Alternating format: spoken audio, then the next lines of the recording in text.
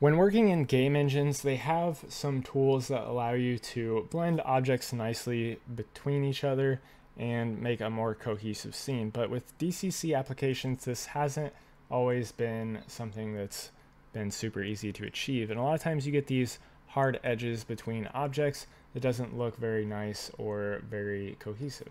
But with Houdini 18.5, along with the combination of Redshift, we can generate some nice blends between materials and objects to create something that looks like this and is a lot more cohesive and looks more like one scene or one object in an actual believable scene. So this is what we're going to take a look at today and show you how to achieve.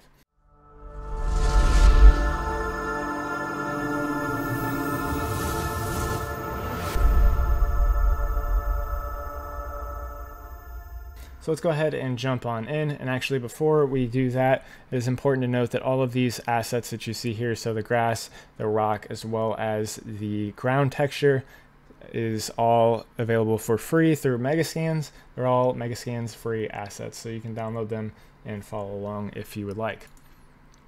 So first off, I'm just going to disable all of these objects and go into our geometry here, or our setup, and jump on in. So if I frame this up, this is our height field. This is what we start off with. Just generate the ground, just added some noise there, super simple. And then I went and converted it to geometry, and then I just made it a lot smaller so that the scene isn't huge. And then the file node here is going to be our rock asset, so frame that up as well. It comes in rather large, so I also made that a lot smaller just to make it blend into our scene. And then from there, I brought it into this group, which isn't necessary at all. I went through some testing and that's just kind of a leftover node, so you can ignore that. But I went and merged our terrain here with our rock into this merge node. And then from there, I sent that into a mask by feature node. And if you want to see the mask, you need to select your node as well as go up to this icon right here and click it. If this is already enabled and you still can't see your mask, you can just go up to this mouse icon and then back to this, and then you can see it. So this first mask I have set to just be called mask. You can name it whatever you want, but I have everything disabled except for ambient occlusion, and I upped the blurring iterations because I wanted this to be rather blurry. So what we're achieving with this mask, first off, is we want to raise the geometry below this. So on our actual landscape, we want to raise the geometry just a little bit to make it a little bit nicer of a blend between the two objects. So we want it to actually raise up into our object just a little bit and have a nice little fall off there. So that's why it's got this blurring iteration up pretty high, as well as I've also remapped it from 1 to 0, because normally if I just enable this, you can see normally these are from 0 to 1, which is not what I was looking for this, because I just want to affect what's underneath here. And if I actually go and click on this attribute copy and set the display flag and then click back on this mask by feature, you can see our mask right here. So this is the mask that we're creating just to affect the geometry of our actual landscape. That's why I have the landscape piped into the first input here, because this is the attribute we want to be copied onto. So we want our mask here to be copied onto the landscape specifically. So that's why that's in the first input. And the reason that we're using this attribute copy node is because for whatever reason, Redshift doesn't like the attributes from the mask by feature node. So if I go up to the geometry spreadsheet, you can see that I actually have a mask here in our, and just set the display flag just to make sure, but I actually have the mask here in our geometry already. And so when I click on this attribute copy, you can see some of those go away, but this mask stays there. It's the exact same thing. It's just, I guess, reinforced that it's an actual attribute that Redshift can use. For whatever reason, like I said, Redshift can't use them straight out of this mask by feature, or at least I couldn't get them to work. So that's why this attribute copy is here, so that we can have our Redshift be able to use those attributes. So all you do is just plug in the attribute name here, and if you want to rename it, you can give it a new name here as well, but I'm just going to leave it for mask for right now. And then I have this piped into a merge node, which is brought back into our mask by feature. And if I go back to our scene view here, you can see if I go back and enable our mask. So this one is the opposite. So we kept this 0 to 1 range because we want to basically generate our opacity blend here. So I've actually set the name to be opacity blend for this mask because this is what's going to actually drive the mask of our geometry inside of Redshift. So, or our opacity, I should say, of our plane here in Redshift. So basically from about here to where it ends, that's where this mask is coming into effect. So I, again, just have some pretty basic settings here. I've upped the bias a little bit. I think I upped the blurring iterations a little bit. Maybe that's default. Looks like it's changed a little bit. And then our ray offset, I've cranked this up a little bit just to make our blend a little bit tighter. You can play with these settings as you go, and you can get some different effects. So this is going to be used probably as I crank this up to just tighten up your mask a little bit and make the fine-tune tweaking that you need to get the look that you desire.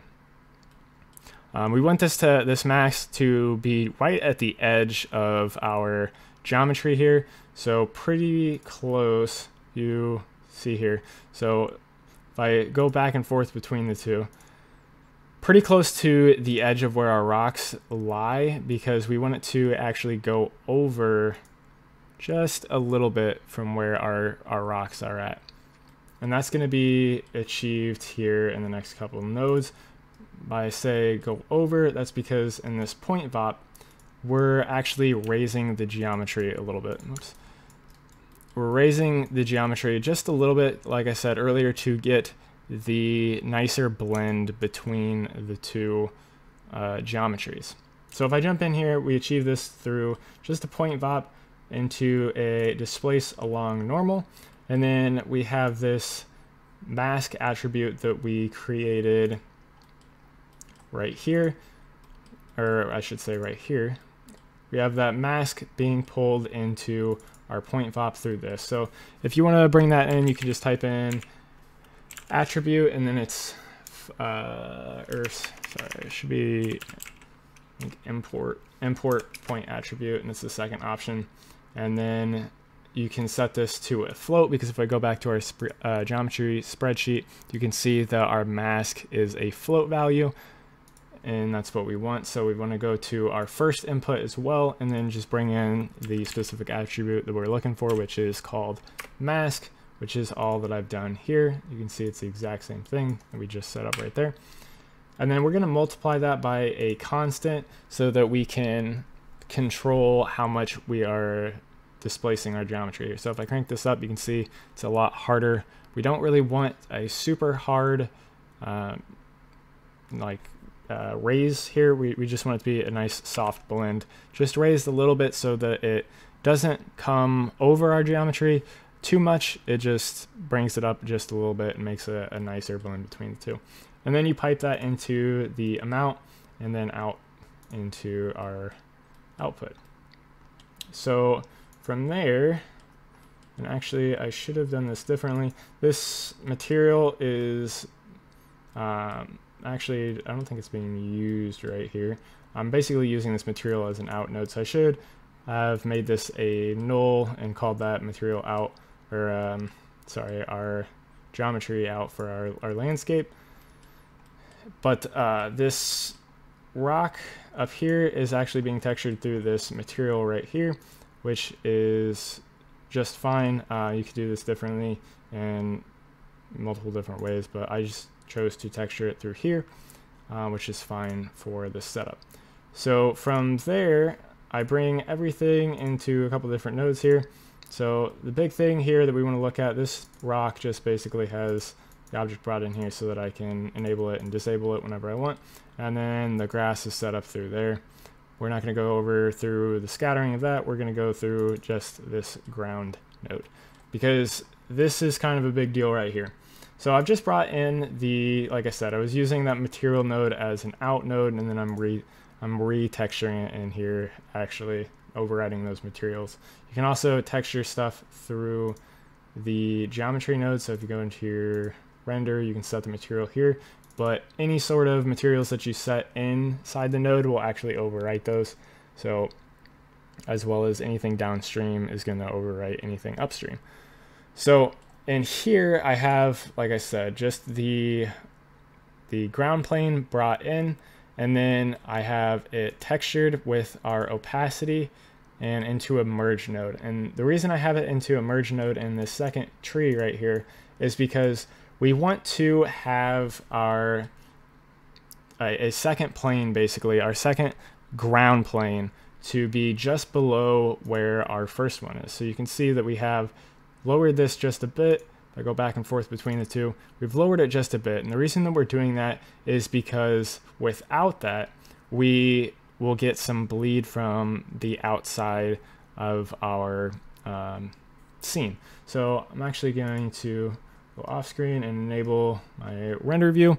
And then I'm going to switch scenes here so you can see. So if I go through, look through our camera here, and then I'm just going to lock our camera to our viewport so we can see.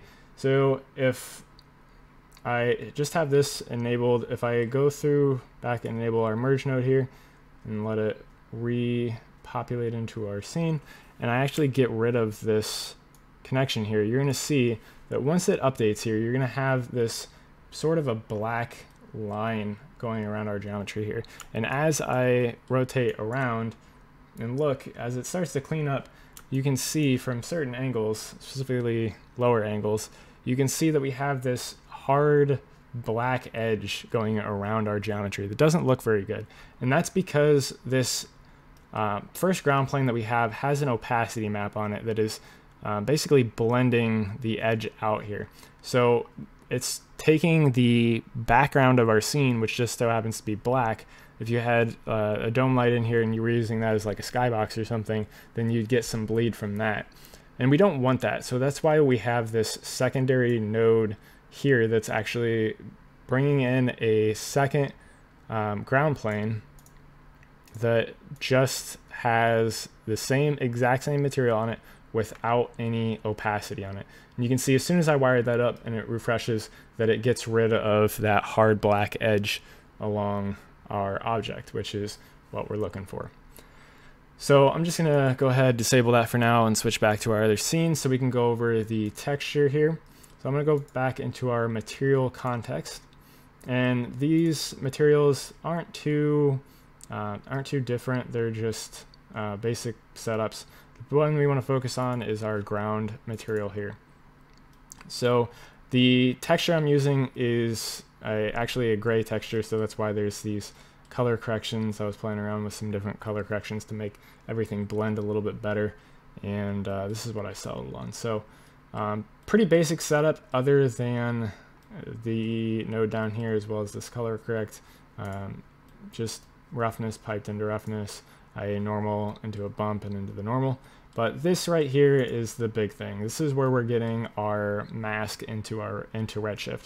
So this, if you want to do this, is a attribute, a RS point attribute. So we can just drop one of those in, and then you just input the name of the mask or the attribute that you're wanting to use, which in our case is our opacity blend mask that we created back in, if I jump back to object context, that is this mask that we created right here. Like I said earlier, we set this to the opacity blend. That's because we want to use that as our opacity blend in our actual texture. And that's basically what's driving all of this nice blend that we got going on in our texture.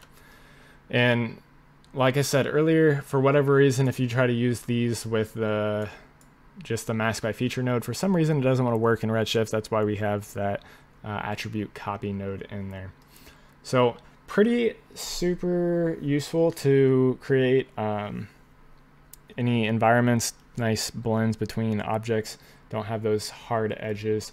It is completely procedural the way this is working. So if you want to actually go back and add more of like these rocks or something, you can add multiple things in there. You just want to start with a merge like we had here, but you would want to merge before that. So if we wanted to put a sphere or something in here or whatever, whatever geometry we wanted, you would merge that and then you'd send that into this merge node and then through our mask by feature and into this merge node down here and get what you're looking for. So it's the mask by feature basically is just driving everything. It creates all of the maps that you need and will work with any sort of any number of objects as well. So like I said, completely procedural, super easy to edit and change later, and very useful for creating environments. So hopefully this helped you out and maybe you learned something. Hopefully this attribute copy thing was not stumping too many people, but if it was stumping you and you didn't know how to get your attributes into Redshift, then this is how you go about doing that. So anyways, if you have any other questions, please feel free to leave those in the comments, and make sure you guys check out some of the other videos on my channel. I have a lot of Houdini tutorials as well as some stuff on Cinema 4D and Redshift, as well as a bunch more videos coming.